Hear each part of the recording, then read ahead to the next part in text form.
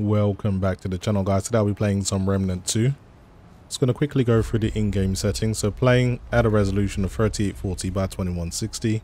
As you can see, no upscaling is being used, so this is native. And all settings are set to ultra. I've set the FOV to 1.2.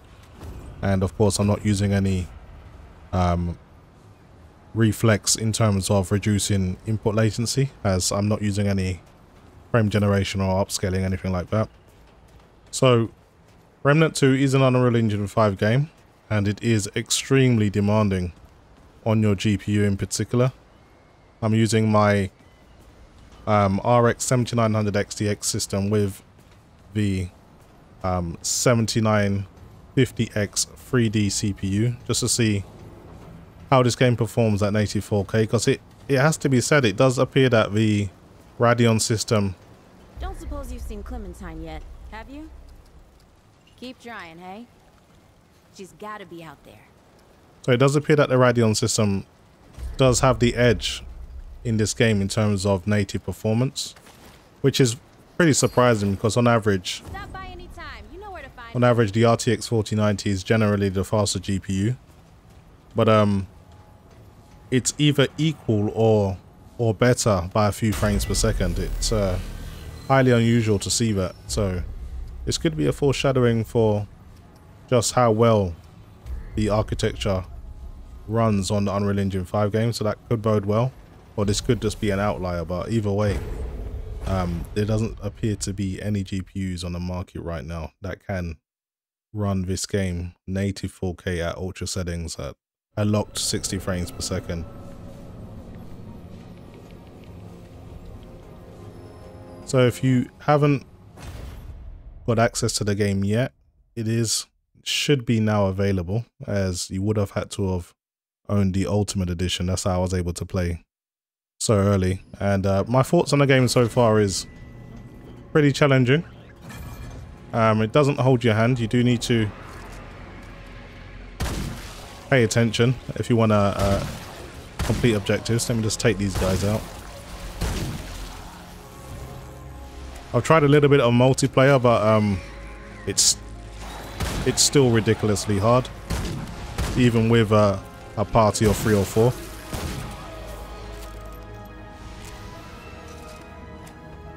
I've never known an engine to fluctuate so much in terms of where you are in the game. The performance just really changes.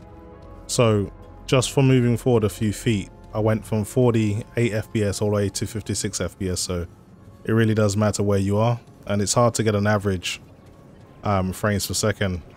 As you can see here, just hovering in the high to mid 50s, but that can change at any second.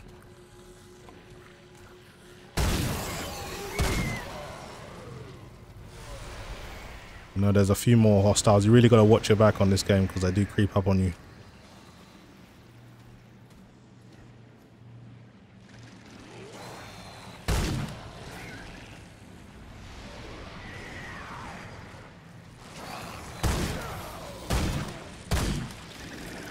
Panic there a little bit.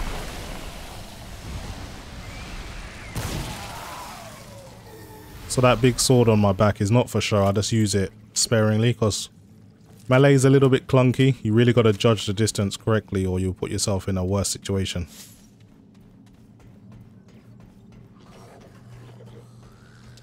As you can see, still in the mid 50s, even exceeding that now, going over 60 FPS. Again, it really does fluctuate depending on what you're doing. I'm gonna head out to the main world, the wastelands, just so you can see what kind of performance you get on an open map, because when you're in dungeons and things like that, it does appear to be a little bit less demanding.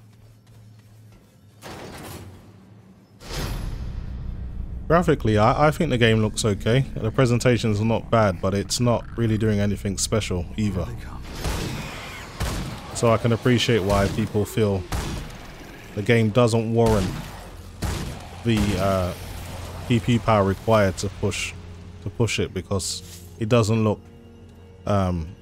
really that special in terms of the presentation. So you're going to need something like, I would say, a 4080 and above to get a playable frame rate with with a 4K ultra image at native, but the upscaling does a really good job here with DLSS at quality. With the RTX 4090 you can get around 90 to 110 FPS depending on where you are, and on average you can expect about a 30 FPS bump while using FSR as well, so you can get some good playable experience and pretty much a locked 60 FPS experience if you're willing to use a bit of upscaling. As you can see, outside into a more open world, you can see you're more into the high 40s. But the RX 7900 XTX doing a great job.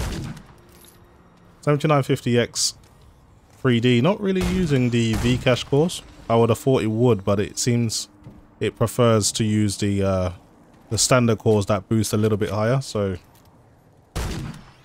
I just let the OS scheduler deal with that. It kind of picks and chooses what works best for it. I'm not too sure how it works it out, but it always seems to make the right choice. Shit.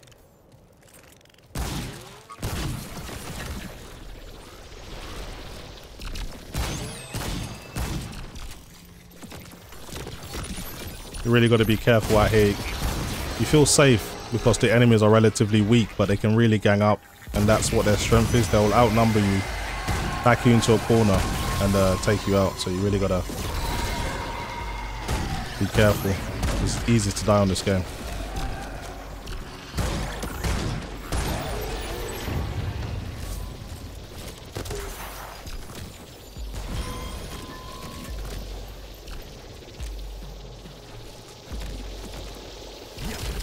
Okay, I'm outnumbered quite heavily here.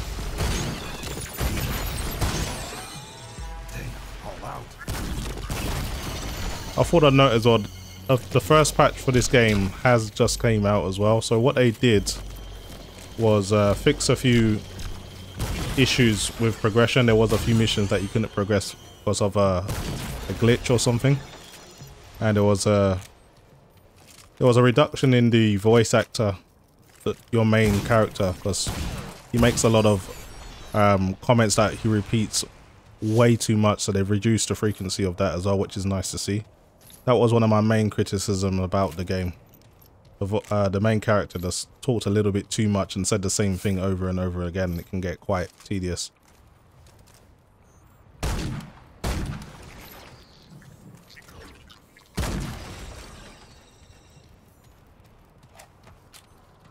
So this is obviously not the recommended way to play the game. I'm just trying to prove a point to how heavy this game is, and also just to kind of show you guys some performance compared to my RTX 4090 system. I may even do a side-by-side comparison running around the main camp, just so you guys can have a better look, because they're so similar in performance. It's very unusual to see that, because the 4090 at 4K generally always has the upper hand. So it might just be something about Unreal Engine 5 that the RDNA architecture and the chiplet design of these cards really like. Another one of these spirit ones. These are the only kind of enemies you need to be careful with, because these spirits, they'll basically invade any nearby machine and increase its power quite a lot.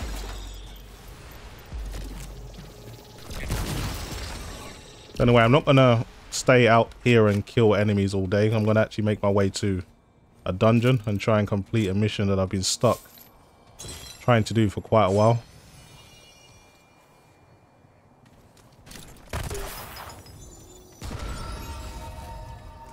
It always amazes me how efficient this 7950X 3D is compared to my i9 3900K. You'll very often see the 3900K using almost double the power, and it generally produces similar results as well. So it's not ideal. Hopefully in the future Intel will get a hold of that, but I don't expect to see any improvements till at least Arrow Lake maybe. I've got plans on getting the 14th gen Raptor Lake refresh. I may as well, because I don't really want to change off the socket 17 motherboard just yet.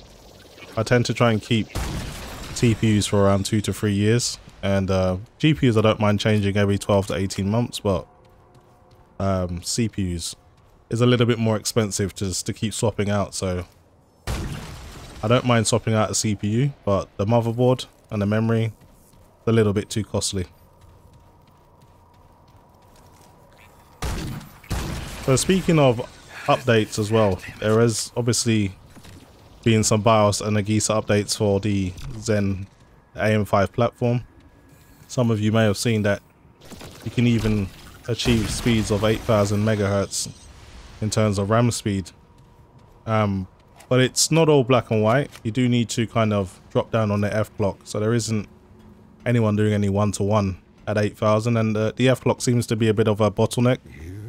So you don't really gain a terrible lot of performance by running high-speed RAM in games, it seems. But you know, I'll wait for official versions to come out and see people doing some real benchmarks before I make any judgment. So I won't be installing any beta BIOSes, but I'm definitely keeping an eye on things. AMD may have just gone from having kind of mid memory support to having the best DDR5 memory support, which will be pretty incredible overnight.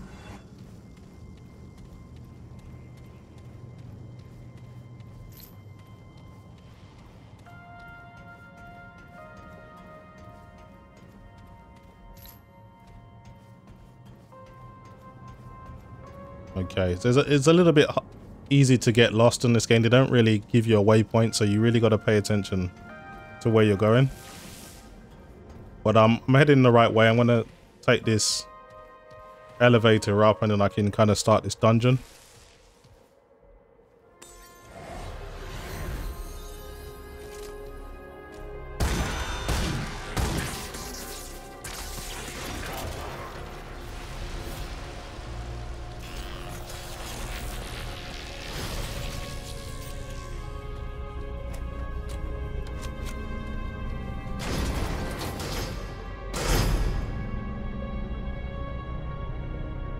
Too sure what to make of the soundtrack on this game. It's almost pretty much all synth, so it almost gives you like a Blade Runner kind of feel to it. It's an interesting soundtrack choice, but it works, I guess. So these checkpoints allow you to fast travel. They also allow you to replenish your ammo and your health. So it's always good to touch them, even if you don't plan on using the fast travel feature. When you die, you'll always respawn back to the last checkpoint you activated.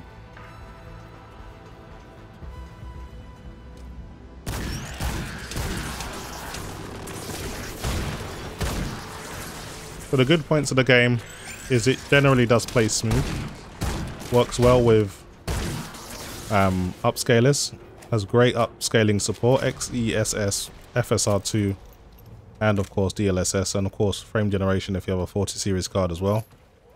And it's interesting that people still are not completely sold on frame generation, but I will say with the 4090 it works very, very well on this game. Feels very, very responsive. So AMD need to kind of get in gear and give us a taste of FSR3. They're definitely keeping very, very tight-lipped about it. I'm not too sure when we can expect it, but you know, we're 7 months in to the year and we still haven't got it yet. So it's not exactly great form by AMD, but hopefully they'll get it out by the end of the year. And because they have been boasting things like 3x performance, which is pretty insane. It's something I would need to see before I believe it. So let's see just how much it gets supported as well, because even though FSR is open, it's not widely supported as Nvidia's DLSS. So you know, let's hope it actually gets adopted as well, not just a feature that kind of largely gets forgotten about.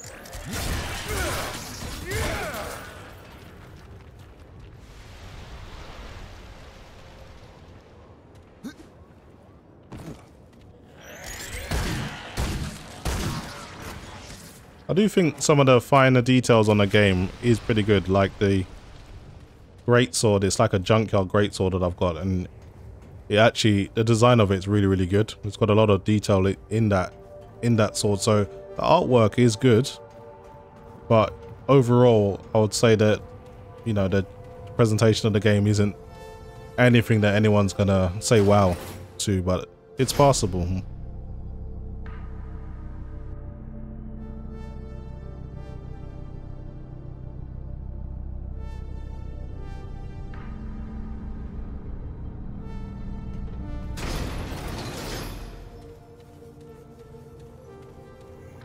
I don't know why I get Blade Runner vibes when I hear the soundtrack to this. I guess it's just all the kind of synth music.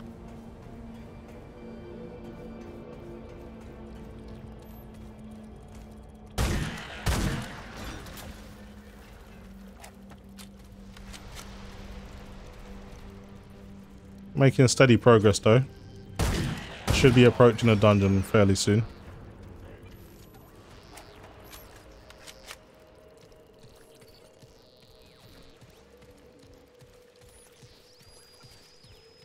I'm still very early in the game as well, so if you're, you know, hoping to avoid spoilers, you don't have anything to worry about in this gameplay. I won't be really revealing anything.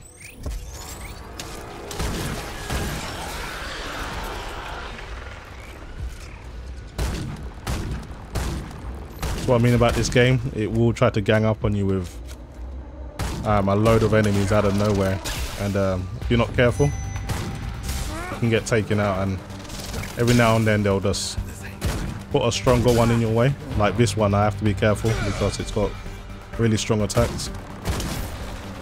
I'm gonna try and take it out as quickly as I can.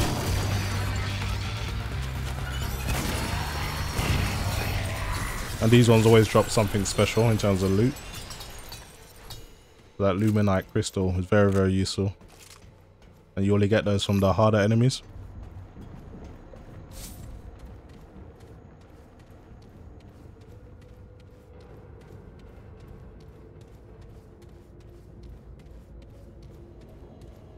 You can't say the levels are small because they're pretty big.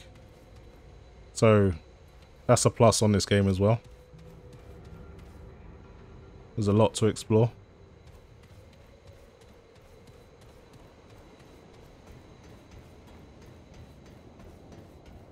Just using on the 10 gigabytes of VRAM. So you don't need a massive amount of a VRAM buffer to play this at 4K native. And of course, if you use an upscaling, it should reduce the VRAM demands a little bit as well.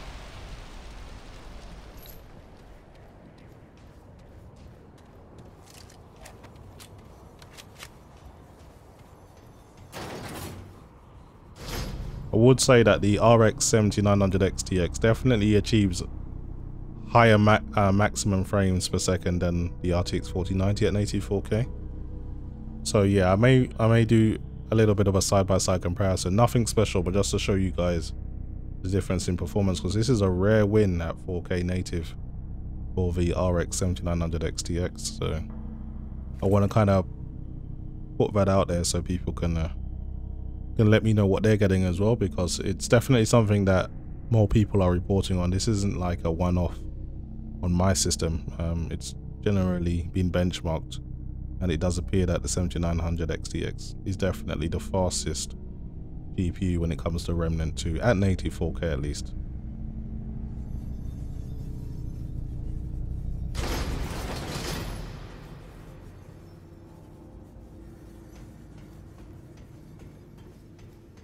Okay, so I finally got to the dungeon now, and I basically get tested by this AI. Quite a tough challenge it sets me, but I'm gonna give it my best. Been stuck on this mission for a while.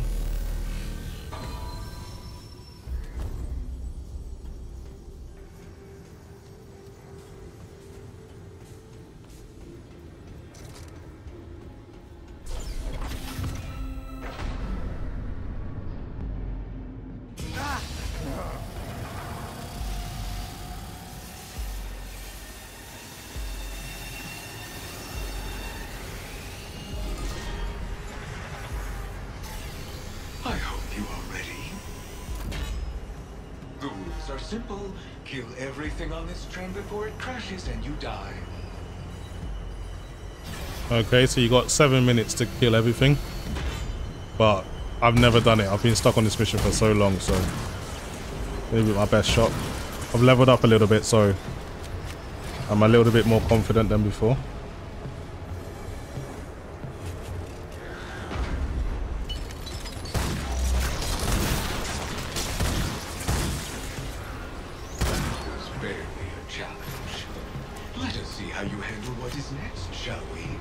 Okay, so far so good.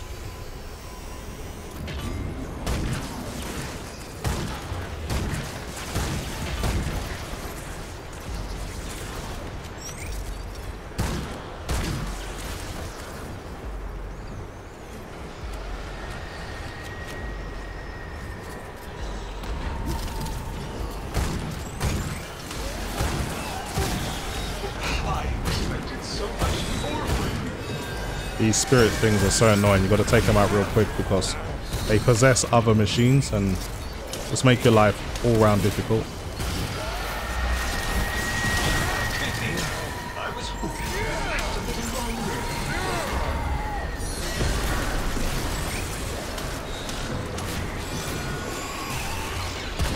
I finally took that thing down. Didn't go the way I wanted, but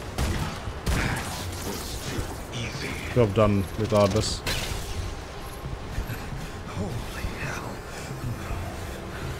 Barely made it out of that one.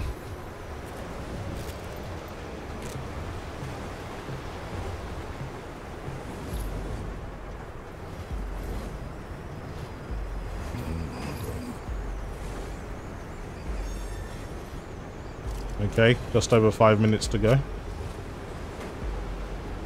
Wherever will this lead, I wonder?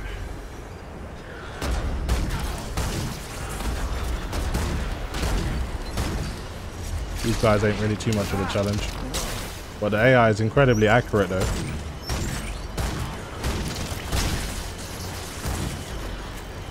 Very much use ambush tactics. That's the best. That's pretty much all they've got to them. They ambush you and slowly grind you down and back into a corner.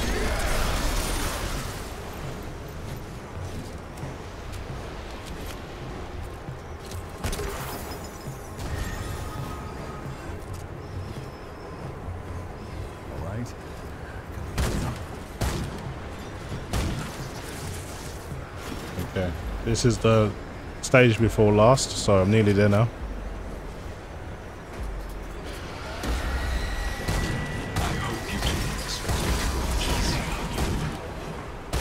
I've got another spirit I need to take out. As long as I can take this out quickly, I should be okay.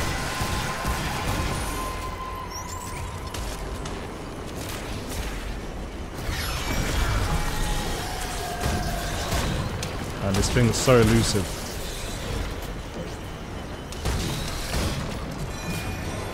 And it always seems to be appearing when you run out of ammo. Like it times it perfectly. Okay, I've taken it down.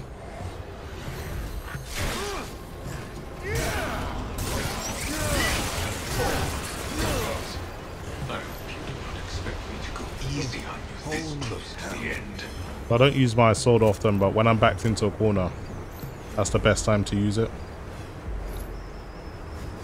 I'm gonna grab all the ammo that I can because you're gonna need it. 3 minutes. Think you'll make it? Not too sure, but I'll give it a try. I've never progressed further than this bit, so see if I can do it this time. Trick to it is just to deal with the enemies as quickly as possible before they gang up.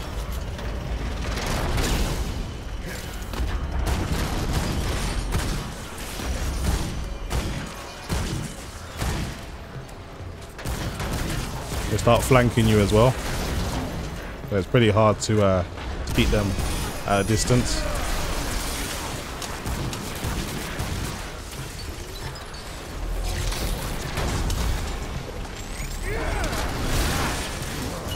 I'm running out of ammo here. Sometimes it takes so long to reload. I've got to use my sword. Yeah, I'm not getting out of this. I gave it a good try. Thanks very much for watching, guys. And I'll see you in the next video.